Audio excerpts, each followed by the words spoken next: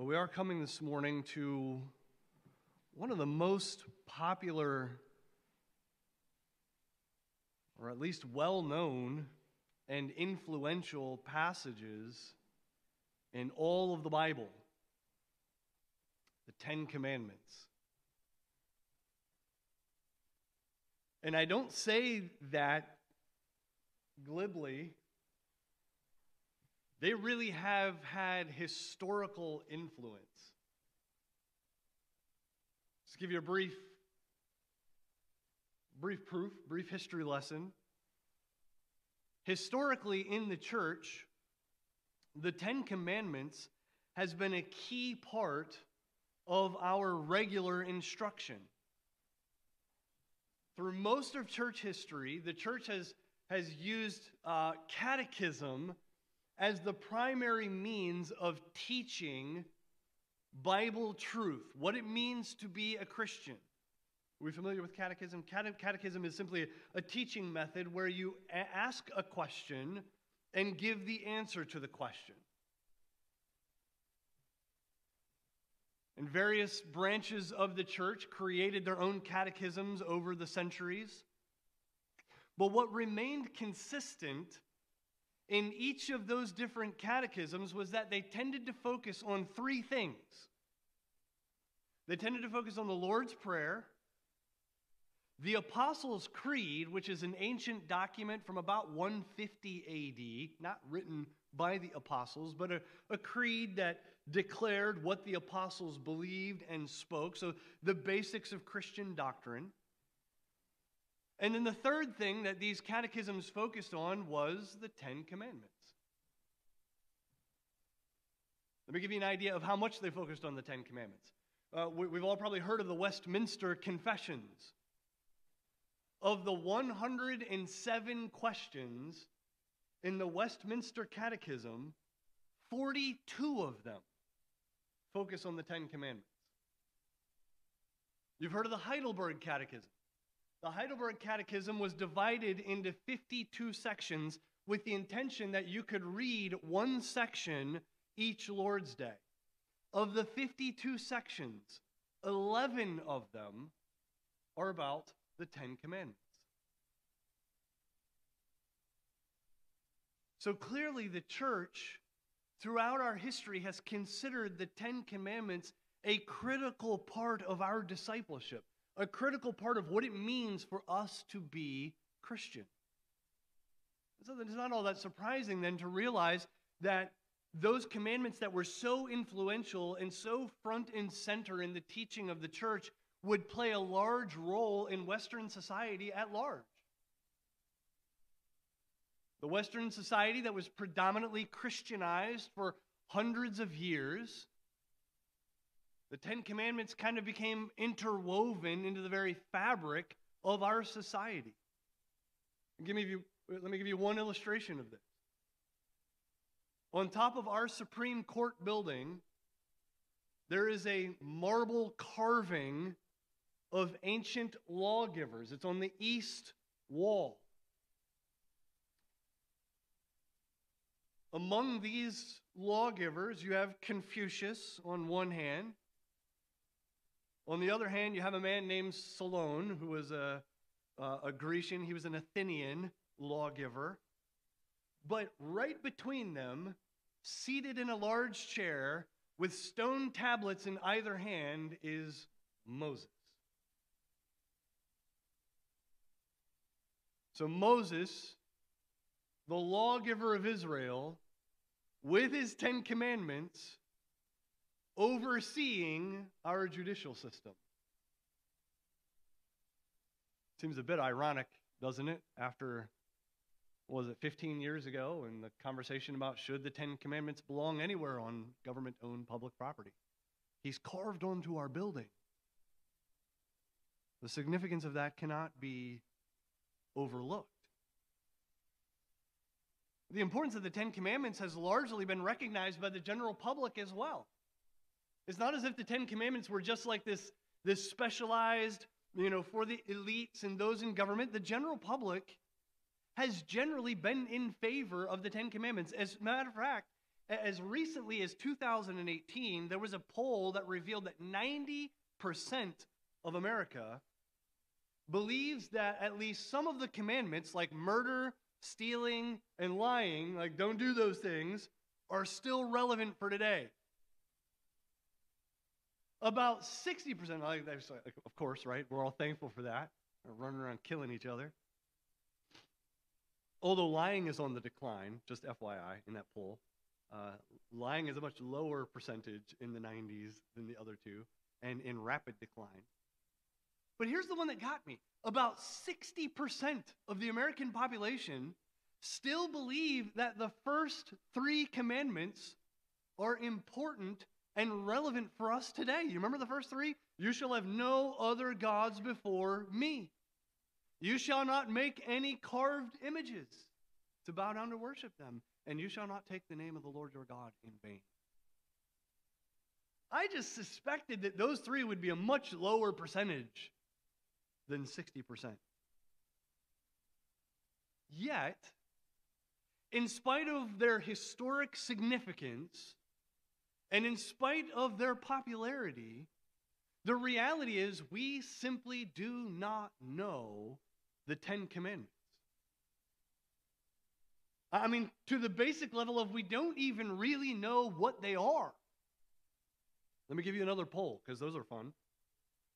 A poll in 2012 revealed that Americans were more likely to be able to name all 7 ingredients of the Big Mac than they were to be able to name all 12 of the 10 Commandments. You know, I almost wrote that last night as I was going back over my notes and making some edits. I almost put 12. I don't know why 12 is in my head. I'm just helping to drive home the point that we don't even know them. We don't even know how many commandments there are in the 10 Commandments. I don't even know. Apparently there's 10. Let's stick with that. Did I make my point yet? Get this. In 2012, more Americans could name all of the children in the Brady Bunch than could name all 10 of the 10 Commandments. Which is astounding, because we're only 11 years from that, and half of you don't even know who the Brady Bunch are. Right? At least not if you're under 20. We don't know them, and we certainly don't value them the way that we should. Society, though they are willing to admit the value of at least most of these commandments, their admission stops with recognizing that they have some moral good, that they're a moral code that is generally good to live by. It's beneficial to society if you follow these commands in general. But society is much less willing to recognize that these 10 commandments come from the heart of the Creator God and are intended for His glory as well as for our good. So if we are to properly recognize the value of the 10 Commandments, we need to consider a few things before we actually get to the commands. And here's where you go, oh no, like we know how this is going to turn out, right? Like 10 Commandments isn't going to happen in 1 week. And as a matter of fact, we're going to spend most of the morning laying the foundation to help us receive the 10 Commandments properly. All right? So with that, I'm going to lay out, and just here's how the sermon is going to go. I'm going to lay out a few threads for us. Just some information that we need to know about what the 10 Commandments are and what their relationship is to us. And then, Lord willing, at the end, we're going to get into one verse of Exodus chapter 20 that is going to help us tie all of this together, all right? So here's thread number 1. And this is the context of the 10 Commandments at general, the context. In other words, what is the bigger picture of what God intends to do through these commands with Israel? So when we start in Exodus chapter 20, understand that what God is doing is not just giving a bunch of rules to Israel. He is actually laying out for his people the stipulations of a covenant that he is entering into with his people. So if we were to skip ahead in the Pentateuch, the Deuteronomy chapter 5, it says this in verse number 1, Moses summoned all Israel and said to them, "Hear, O Israel, the statutes and the rules that I speak in your hearing today, and you shall learn them and be careful to do them. The Lord your God," and here's why, "the Lord your God made a covenant with us in Horeb." Horeb is just another name for Sinai.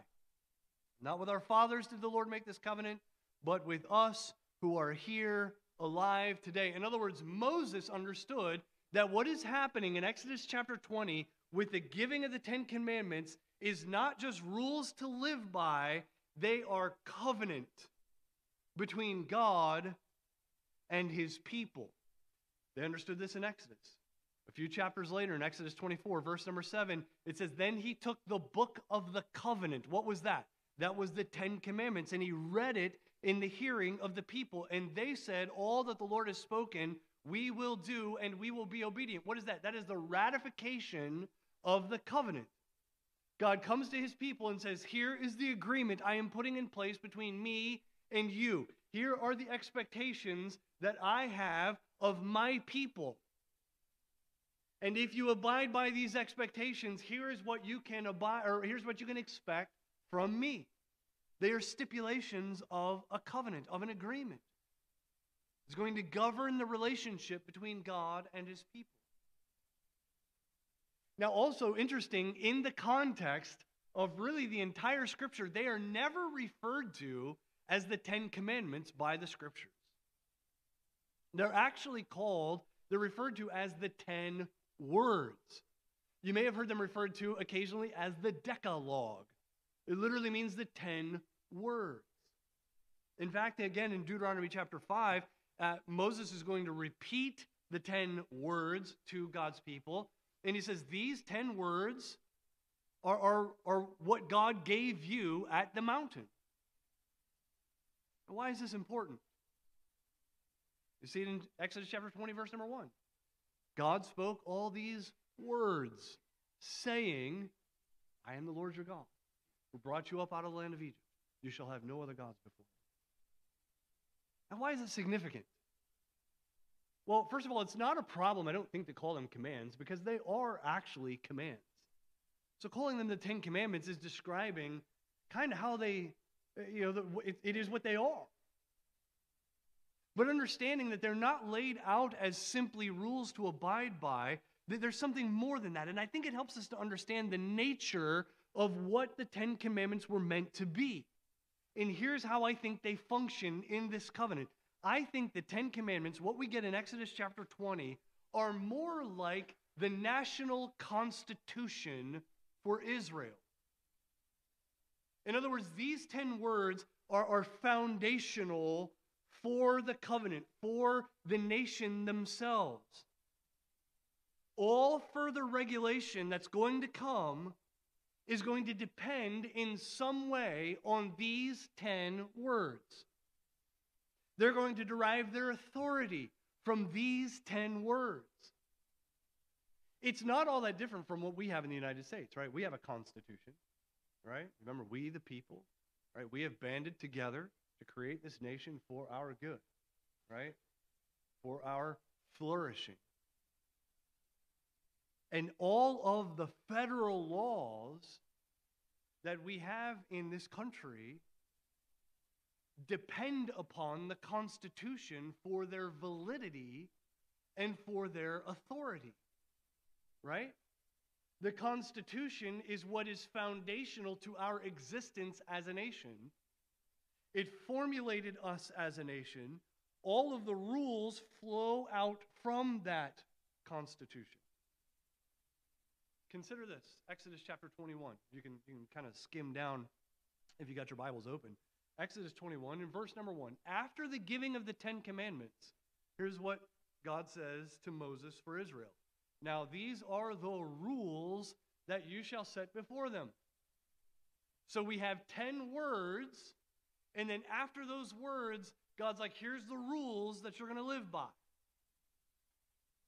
So what we have here is more than just a set of commandments, though they are commands.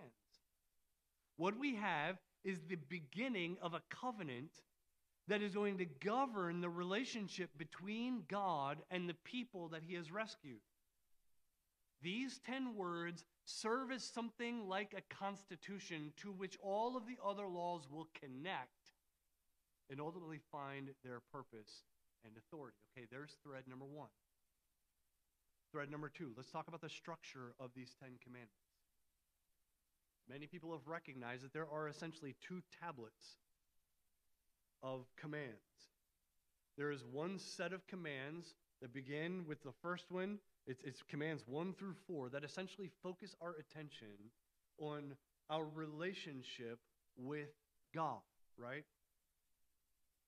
And I'll kind of show you as we get into the commands how that functions.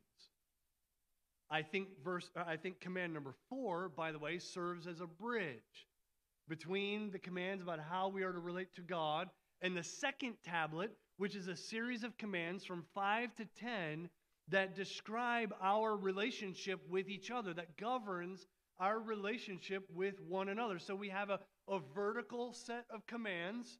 How do we relate to God?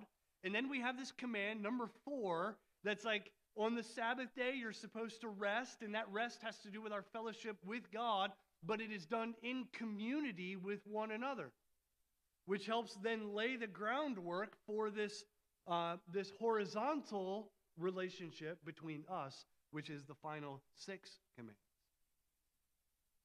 Jesus recognized these 2 categories, by the way.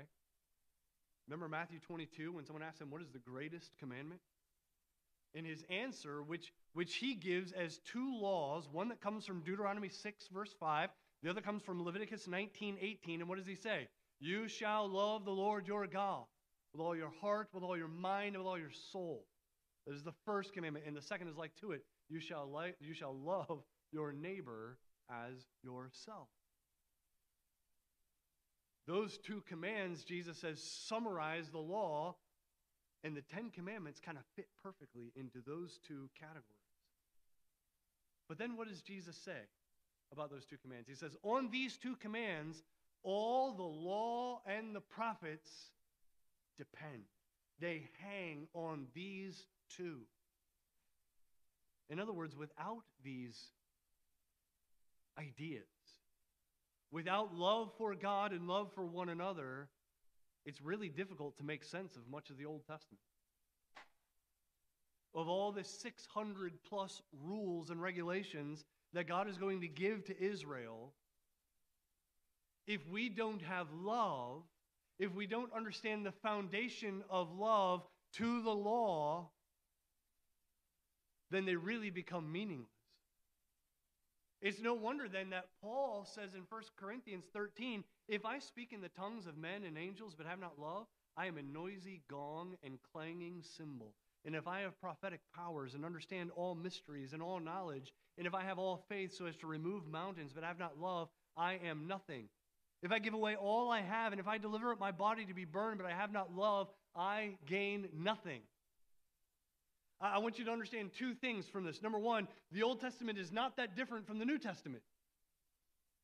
The foundation of all that Israel was to be was bound up in the 10 Commandments, which ultimately was reduced to these two ideas. Love God and love each other. And you fast forward to the New Testament, and what do we have? Love God and love each other. So there's our second thread. Thread number 3, which kind of builds on the last. What then is the relationship between law and God's people? Let's start with Israel. The laws that were given to Israel, both the 10 commands, the 10 words, and all of the 600 plus regulations that are coming, were not about making God happy. Nor were they about making people miserable. The law has a couple of purposes. I want to give you two that I want us to focus in on. There are probably a couple others that we could maybe flesh out of these two. But I think there are two basic purposes for the Old Testament law with Israel. Number one, the law was intended to protect them from danger. Listen to the words of the psalmist in Psalm 119, verse 9. How can a young man keep his way pure?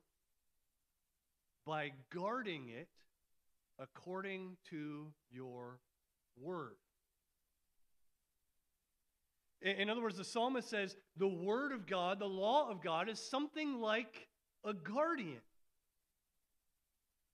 It protects us from impurity. Now, where else have we seen the law and the idea of guardian connected in the Scripture? Well, we find it in Paul, don't we? Galatians chapter 3, verse 24. So then, the law was our guardian. And we object at this point. Because guardians to us typically mean restrictions, right? Guardians mean oversight and restrictions of my freedom, limitations of our freedom. We associate limits with misery. So already in our minds we're going, yeah, guardian, like we get it. Law is miserable, right? What do we want? We want freedom. When do we want it? We want it now, right? But listen again. Let's go back to Psalm 119 again. Psalm 119, verse 44. Listen to this. I will keep your law continually forever and ever, and I shall walk in a wide place because I have sought your precepts. Precepts is another word for laws. Well, that is completely incongruous to us. That doesn't make any sense. Laws are restrictions, and yet to the psalmist, the law was what gave him a wide place to live in, to walk around in. How does that make any sense? It's because the law is a guardian. The law is like the high protective fence, the high protective walls that keeps us from running into danger. It's like if you picture the kingdom of God, if you picture like the Christian life as a plateau on top of a mountain with very steep sides. Where do you not want to go if you live on that plateau? You don't want to go very near the edges, right? Especially if you have a fear of heights. I want nothing to do with the edges, right? What do we want? What do we need? If I am to run around on that plateau in full freedom without fear, I need a boundary, right? What the psalmist understood, what Israel was supposed to understand, and what we are supposed to understand, is that the law was not meant to make people miserable. The law was meant to make people fearless and free, to set them in a wide space.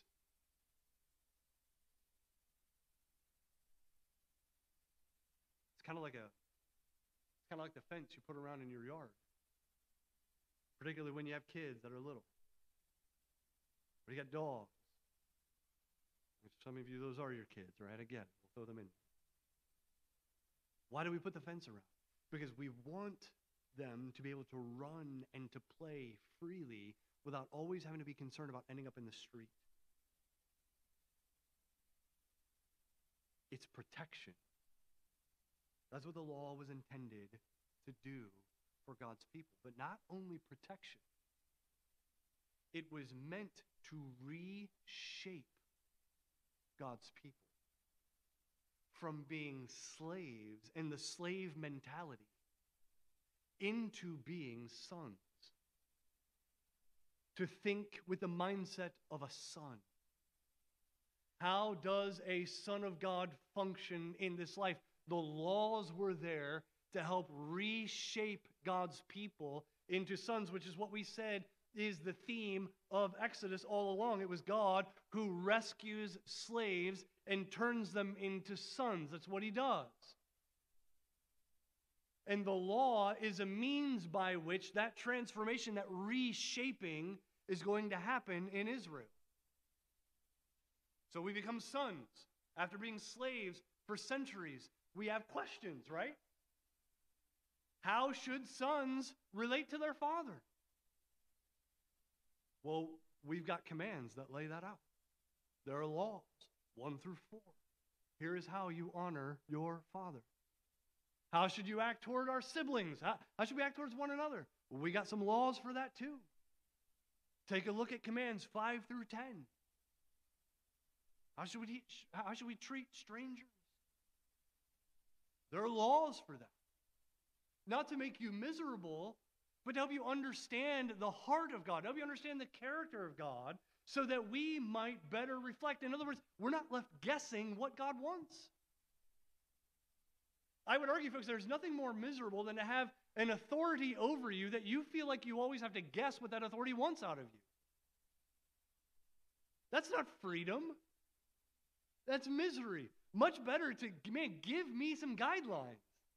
Just tell me what you want. For an Israelite who understood the 600 plus laws that God gave them correctly, what they understood was that these laws were a blessing from God to his people, revealing his heart, telling them what the expectations are. How do we operate as sons? God, we need your input. We need to hear from you. And this is why the psalmist then, back in Psalm 119, can say something like this. Verse number 20 says, "My soul is consumed with longing for your rules at all times." Now, have you ever read that and wondered, what kind of loser must David have been? Right? I mean, who geeks out on rules?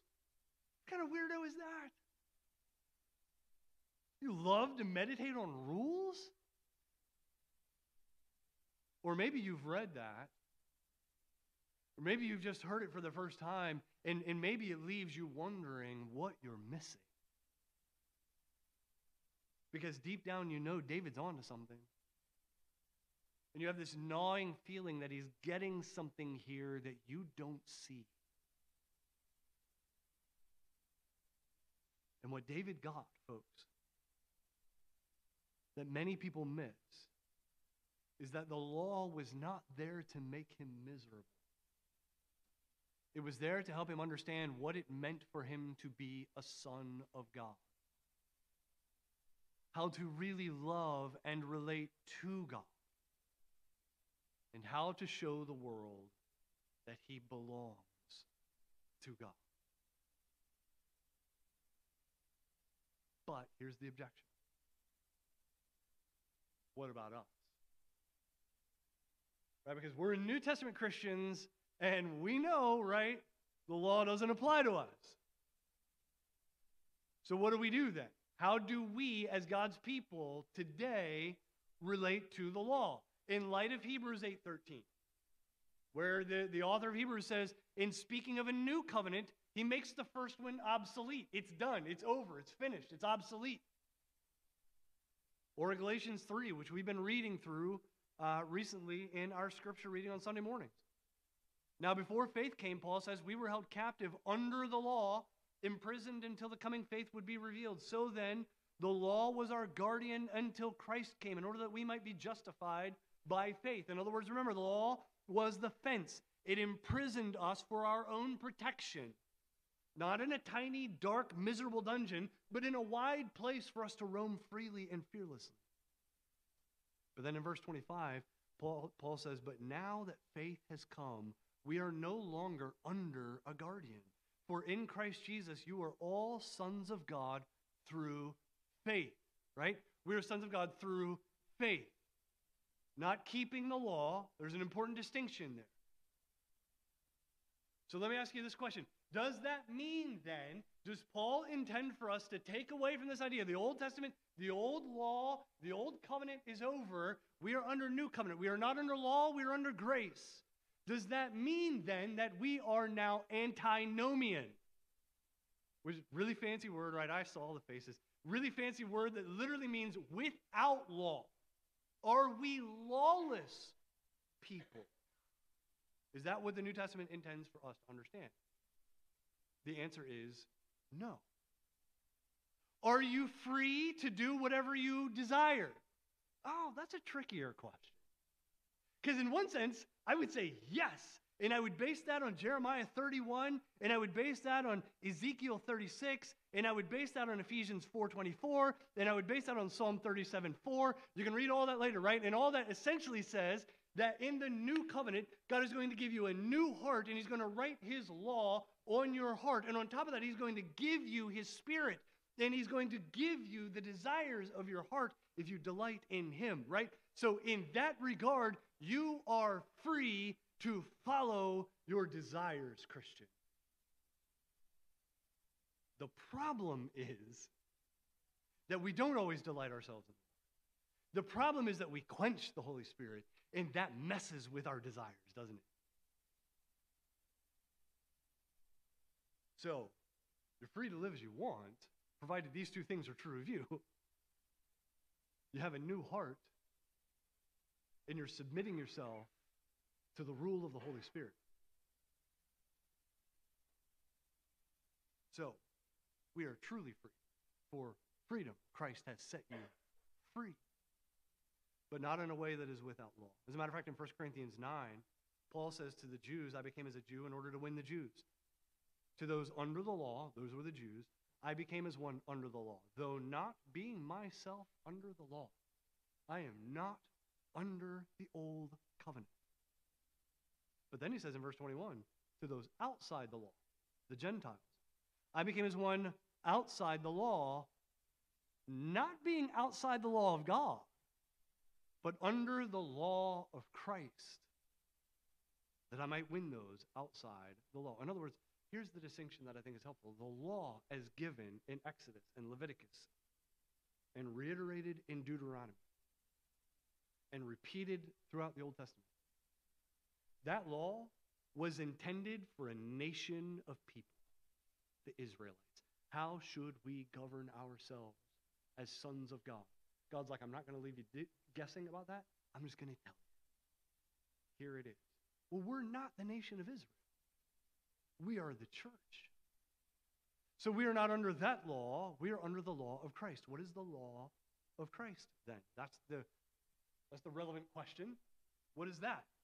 Well, in John 13:34, Jesus says, a new commandment I give to you, that you love one another just as I have loved you. You also are to love one another.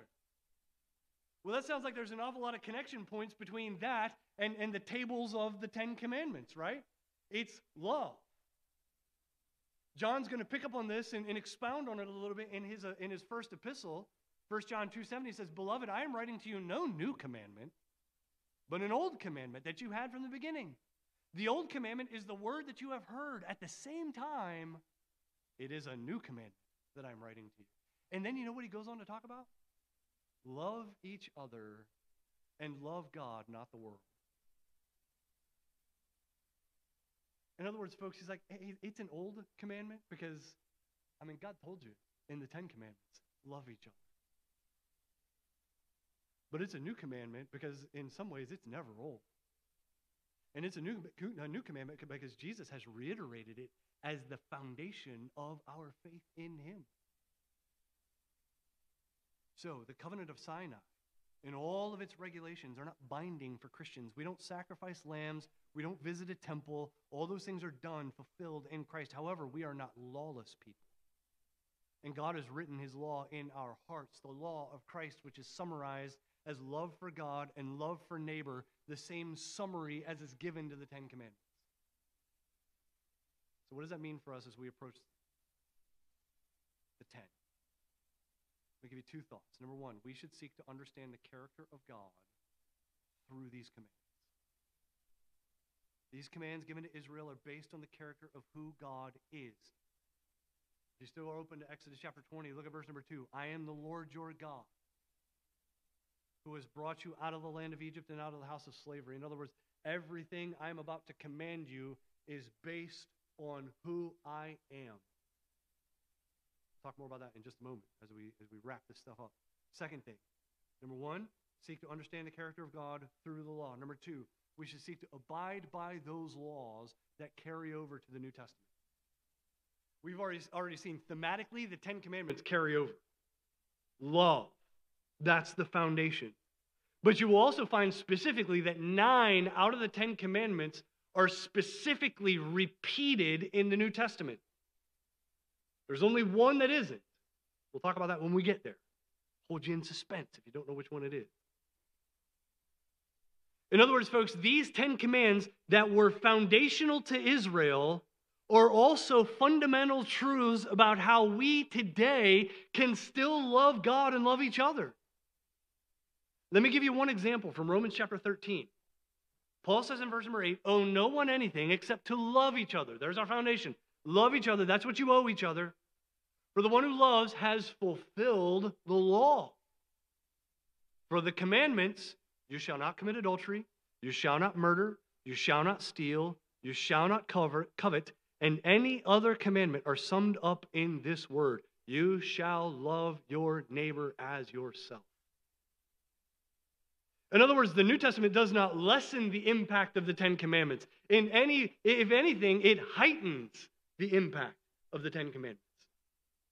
You are sons of God. This is what you must be. This is who you must be. This is how you must act.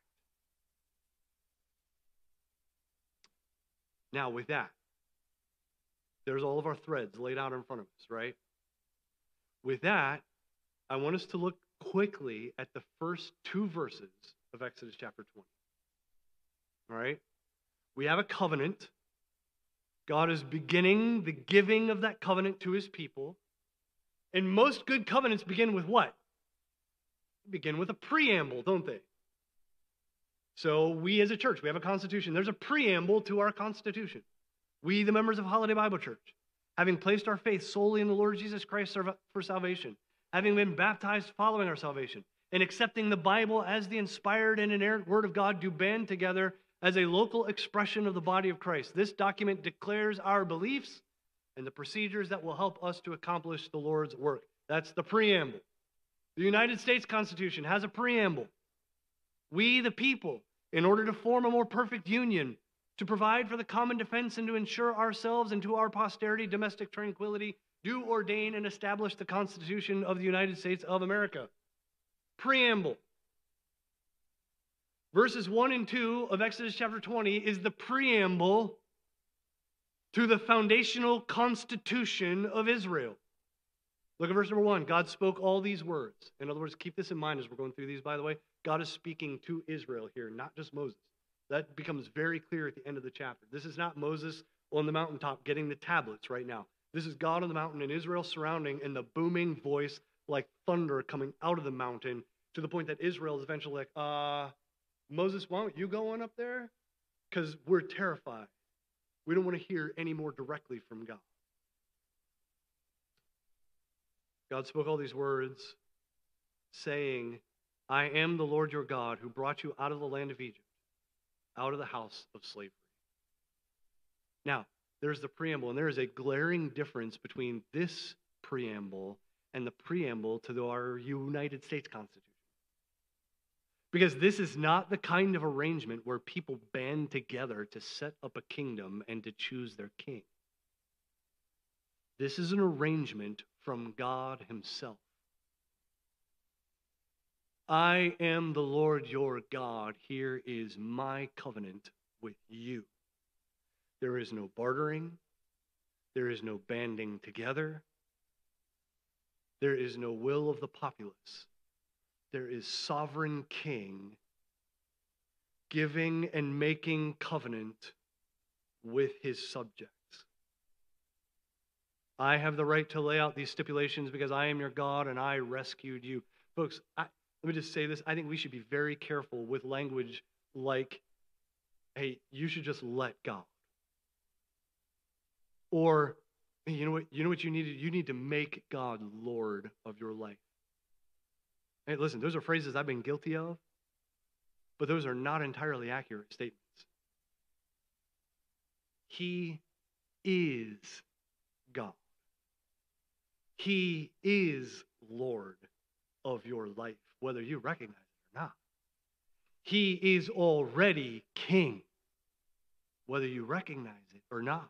We do not make him any of those things. We do not allow him sovereignty over our lives. We're not the ones who give him the right to rule. We are the ones who must change. We are the ones who must agree to his covenant or we die in our rebellion. So maybe we should substitute those types of phrases with ones that emphasize our need to change. Maybe we should say things like, you know what you need? What you need is to submit to God's control. You need to trust his control. Or you need to recognize that God is Lord over your life. This preamble establishes the right of God to rule, and it does it in two ways. God's kingship is claimed based on two realities. The first reality is the reality of creation. The second reality is the reality of their redemption. And these are the two main reasons why we need to know, value, and obey the Ten Commandments. Because God is God. The Lord, Yahweh, is God.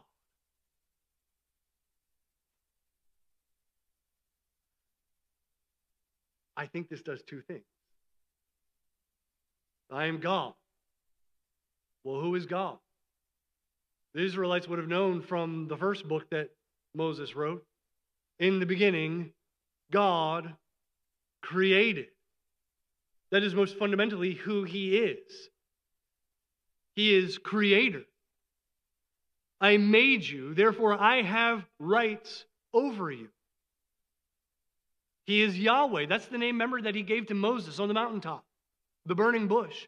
I am that I am, which means the eternal, self-existent, self-sufficient creator, the one from whom all existence exists. This is who you have to reckon with. And this is what you have to decide. Is there a God to whom I am responsible? But please understand, I say that you got to decide that not because his existence depends on your decision and not because your decision can hold him at bay or prevent his plans from you. Remember, he is God. He does as he pleases. So you may choose to disbelieve, but it is to your own destruction.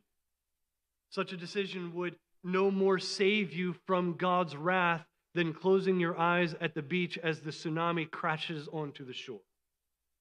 You can close your eyes and pretend like it's not coming, but it's coming nonetheless. It is real nonetheless. He is God. He is king. He has the right to command because he is your creator, but he is also redeemer. I brought you out of the land of Egypt, out of the house of slavery. Again, two things that I think this emphasizes to Israel. Number one, look, Israel, look at where you are. You are not in Egypt anymore. You're not a slave anymore.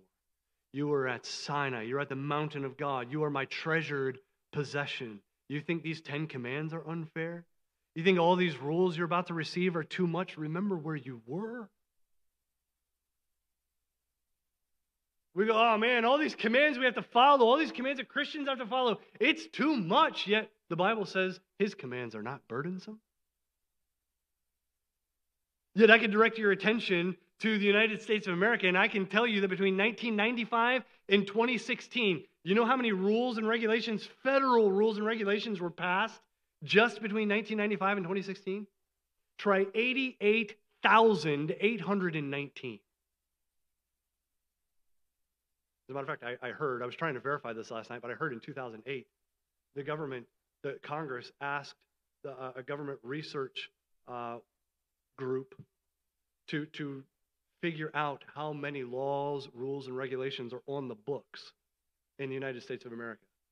They came back and said, we do not have the time nor the manpower to accomplish such a task. And they came back with that answer 5 years later. And yet we look at God and go, it's too much. Oh. Folks, what God has done in giving us commands is to give us freedom. It's to allow us to maintain our freedom because we can now live as humans were intended to live. Remember the mountaintop with Adam and Eve, the garden, walking with God in the cool of the day, but then sin came and there was exile. Well, God has reversed exile. God has redeemed his people out of slavery. And it is these commands that help reshape us into the sons that we were intended to be. This is what humans were meant to be. Freedom, folks, is not anarchy. Law is there to make sure we don't lose our freedom. Like the fish that wants out of the fishbowl. The minute he gets out of the fishbowl, all freedom is gone because he can no longer function as a fish is intended to function. He is now dead. So look at where you are. I brought you out. And remember how you got here. I brought you out. I brought you here. I did this. I am your Redeemer. And folks, it is very important as we go through these laws over the coming weeks, it is very important to remember grace, redemption came before law. God, by himself, hearing Israel's cry, remembering his covenant with Abraham, seeing their distress, knowing the trouble that they were in, and knowing already that it would be he by himself who would rescue. Psalm 100 verse 3 says, know that the Lord, he is God. It is he who made us and we are his. He has rights over us by virtue of the fact that he is creator. We are his people and the sheep of his pasture. He has rights over us by virtue of redemption. But we didn't get here by keeping laws. The law can show us our need of Christ, but it is not a substitute for Christ. Salvation comes by grace through faith. We happen to live under a different covenant than Israel, but their covenant pointed toward the coming of a Messiah who would bring about the ultimate redemption. And with the price of his own blood, he would become our Redeemer. Let's pray.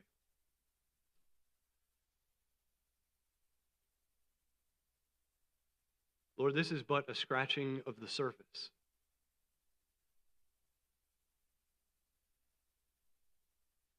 In some ways, this is just a foundational sermon that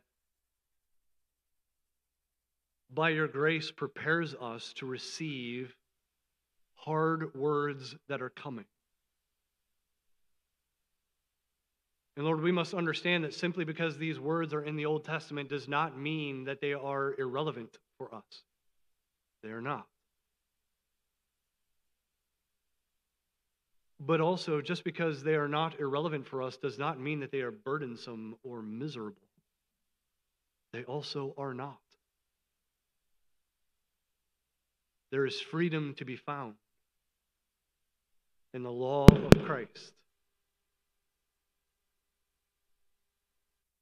And so we pray that you would prepare our hearts.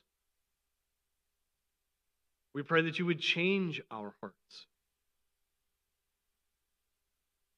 Lord, cause us to be people who love your law. So much that we meditate in it day and night. And thus become like a tree planted by the rivers of water whose leaf will not wither, but who will produce fruit.